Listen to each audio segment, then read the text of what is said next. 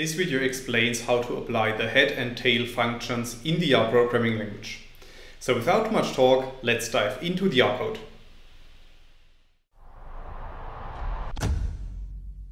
In this video I will show you several examples, and in the first example I want to show you how to apply the head and tail functions to a data frame objects. And for this we first need to create an example data frame, as you can see in lines 2 and 3 of the code. So after running these lines of code, a new data frame called data is appearing at the top right, and we could print the entire data frame to the bottom in the RStudio console by running line 4 of the code. So after running this line of code, you can see that our data frame contains 10 rows and the 2 columns x1 and x2.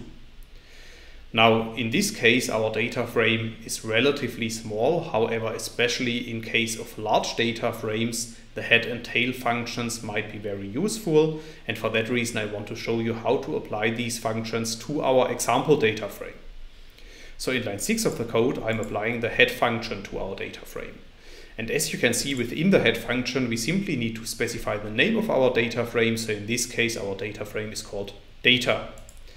And then after running line 6 of the code, you can see that only the first 6 rows of our data frame are returned. So in other words, the head function is by default returning the top 6 rows of a dataset. We can also specify the number of rows that should be returned manually, as you can see in line 8 of the code. So all I'm changing here is that I'm using a comma, and then after the comma I'm specifying the number of rows that I want to return. So in this case I want to return 4 rows. So after running line 8 of the code, you can see that another output is returned at the bottom, and this time we have returned only 4 rows. Similar to the head function, which is returning the top of our data set, we can also use the tail function to return the bottom rows of our data frame. And we can do that, as you can see in line 10. So in this line I'm applying the tail function to our data frame, which returns the bottom 6 rows of our data frame. However, we could also specify the number of rows that we want to return, as you can see in line 12 of the code. So after running line 12 of the code, only 4 rows are returned. So in these first examples I have explained how to apply the head and tail functions to a data frame object. However, we can also apply the head and tail functions to a vector object, and this is what I want to show you in the next example, starting in line 14 of the code. And as a first step we need to create an example vector by running line 14 of the code. And then in line 15 of the code I'm printing our vector to the console, and as you can see our vector contains 10 values. And if we now apply the head function to this vector object, as you can see in line 17 of the code, only the first 6 values of our vector object are returned. Similar to that, we can apply the tail function to return only the last 6 values of our vector object. It's also possible to apply the head and tail functions to list objects. And in order to show that, we first need to create an example list, as you can see in lines 21 to 24 of the code.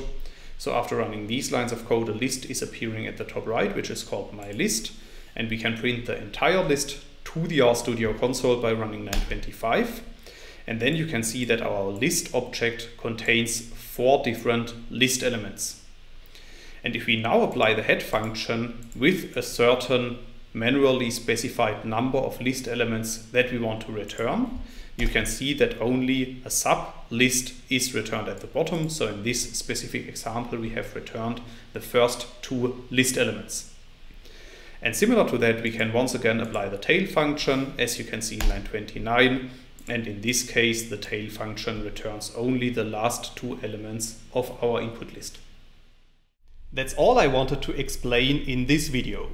In case you want to learn more on this topic, you may check out my homepage statisticsglobe.com, because on my homepage I have recently published a tutorial in which I'm explaining the content of this video in some more detail. I will put a link to this tutorial into the description of the video, so you can find it there. If you have liked this video, or if you have any questions, let me know in the comments section below. I'll try to respond to all comments as soon as I can. Furthermore, make sure to subscribe to my YouTube channel to get notified about future video releases. I have already published about 500 videos on this channel and I'm releasing new videos on a daily basis. Thanks a lot for watching. See you in the next video.